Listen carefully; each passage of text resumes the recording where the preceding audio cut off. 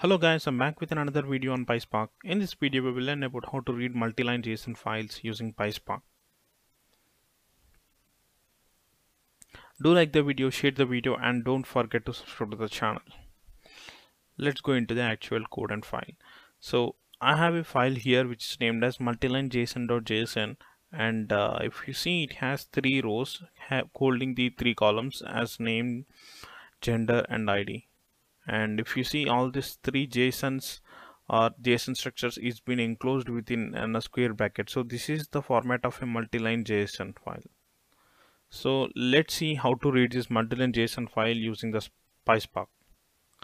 So I have initialized a Spark session here, and using the Spark session.read.option for reading the multi-line JSON files, we need to enable an option which is multi-line as true, and passing the multi-line JSON file which is been stored on your local or your S3 or HDFS location.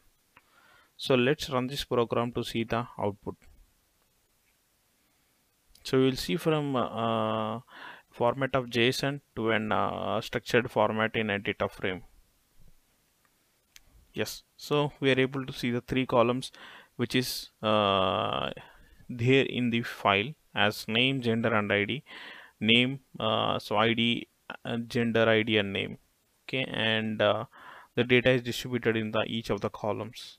So let's see how what is the problem you will face if you don't mention the property or the option as multi-line true. So I'm rerunning the same code, removing the option as multi-line true. So you'll see a different structure now in an output. So if we see the first column is created as a corrupt record. So Spark is unable to read what is the exact format of the JSON being provided. Is it a multi-line JSON or a single line JSON? So we have to explicitly mention to get rid of all these corrupted records in an output. So we need to use an option multi-line as a true. I hope it is helpful those who wants to work with multi-line JSON. Thank you so much guys for watching the video. Like the video, share the video, and subscribe to my channel. Bye bye.